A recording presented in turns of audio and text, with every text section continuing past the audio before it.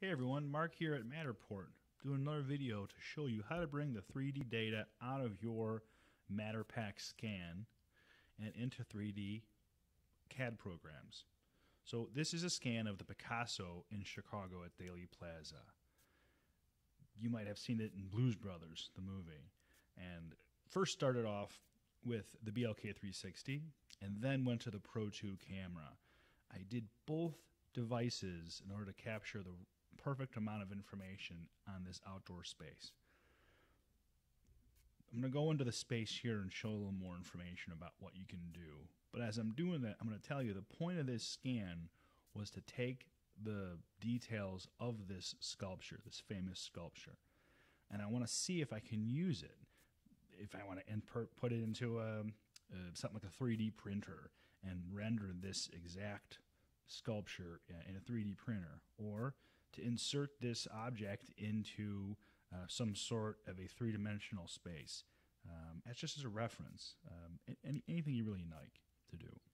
So here I'm using the website, the my.matterport.com interface to do measurements. And this is the real view that the camera generated, the BLK360 view. And I can measure from the top of the sculpture to the bottom. But I can also go to the 3D view, into our dollhouse view, and do measurements there as well. Now these measurements on this object, this sculpture, can reach as high as, well, look at it, it says 50 feet, just about. This device can go quite high into the space, but it also is optimized in sunlight. So the Pro 2 camera would not have been able to gather such accurate data on the top of that sculpture to the bottom. That's where the Matterport platform can utilize things like lasers, like the BLK360 from Leica. Here I'm taking images of those measurements that I made. And I'm going top to bottom, and I'm able to capture that distance, the variation from the left lobe of the bird-like creature that Mr. Picasso created. I'm able to gather that information and then share it in an image. I'm also able to get the 3D data out, and that's what I'm going to do here. I'm going to order the Matterpack, and then I'm able to pull out the full 3D point cloud that was rendered using the BLK360 and the Pro 2 combined. I'm going to download this data to my computer in a zip file, and then from that zip file, I'm able to save that information, unzip it locally on my computer, and then bring that information into a CAD program like Autodesk's AutoCAD program. That's the path I'm going to demonstrate here today. So the goal is to get the 3D data that I've scanned of this Picasso sculpture into a CAD program. And I'm going to pick AutoCAD as that program. So what I'm doing is I'm saving the information in a location that I know I can locate easily after this process.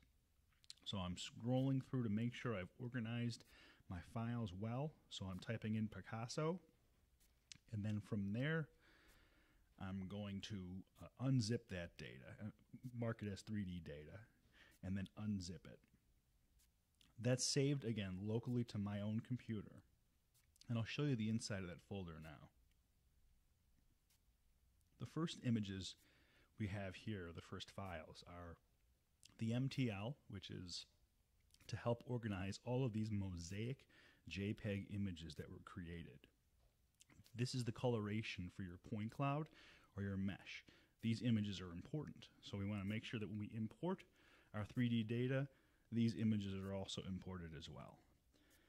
In addition to these JPEG images, we also have floor plan views. This is actually called the color plan, and it's a great top-down view that we automatically create in the Matterpack that can be used by customers, and that does have a scale on it. This is the process of bringing the information, the 3D data, into Recap. Recap is Autodesk's program to bring in reality capture data. This is Autodesk's path and their workflow, so we're just making sure to follow it. So what I choose to do is I select the entire folder to import. Just like I showed before, all those images and those various files like the MTL, I want to make sure all those images and those files are being used. So I'm bringing in the entire folder, not just the XYZ point cloud. So I'm selecting the entire folder to bring in to Matterport. And I'm just demonstrating here that the point cloud data has come across. This information can also be inverted if you want to change the location of the z-axis or the y-axis, insert coordinate systems. This kind of thing is done here. In addition, on the left side, this is where you'd bring in other point clouds or other 3D data sets. For example, a drone you use to gather data from the area, the landscape around your work site. That can be combined in Recap. Now here in the model, it was a little bit faster. I sped it up a little bit for our purposes here, but the process of bringing in this point cloud is just a minute or so. It's very quick compared to a laser point cloud that you might be used to previously. The Matterport 3D data is very, very, very accurate, especially with the BLK360, but it also is just the right size so it doesn't bog down your computer workstation.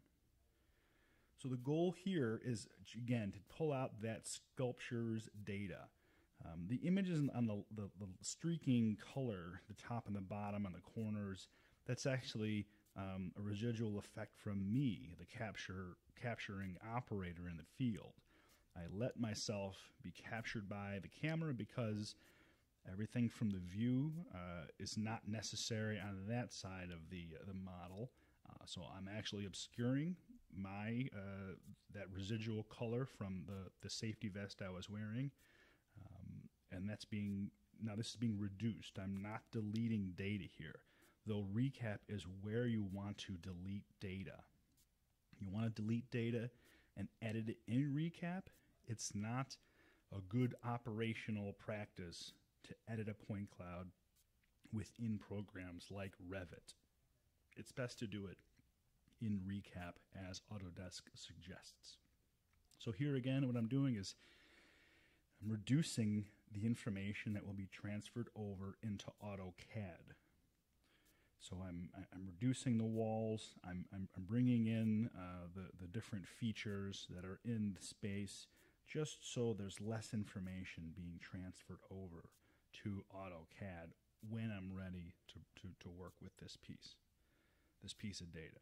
So again, I'm going to that limiting box that anybody can use in Recap, and it's quite easy to manually adjust the data that will be exported into AutoCAD.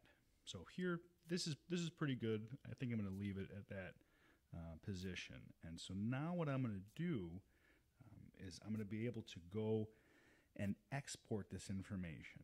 So the import click is right here, and underneath is the export click. And you're to save it as an RCP or an RCS file. The RCP and RCS file is the minimum file that is needed to go into Autodesk's programs like Revit, AutoCAD, Navisworks. What you're doing is you're saving the information in an optimal way so it can be used by these AutoCAD programs or Autodesk programs like AutoCAD. So I'm saving it. It's asking me, do you want to unify that data? Yes. What's happening is all those images I showed you before, those images and those files, those are being copied and being converted into an Autodesk format that's better read that way. So the file that I showed you before that can be deleted or archived, that information is always available on our my.matterport.com website. So back to the space. I'm inserting and attaching this point cloud into Autodesk. This is Autodesk that I've opened and I've been navigating through, and I'm finding that RCP RCS folder. See, I'm dropping down RCS, finding that Picasso, and clicking open. And that's it, guys. That's really it. I'm going to select the location, but again, keep in mind the right side on the Insert tab, and then Attach clip on the right. And that's it, guys. This is the information that's now brought into AutoCAD. So you can save this as a DWG file or a DXF or whatever you like to do in AutoCAD. This is the information that's that's been pulled out of the Matterport 3D data set.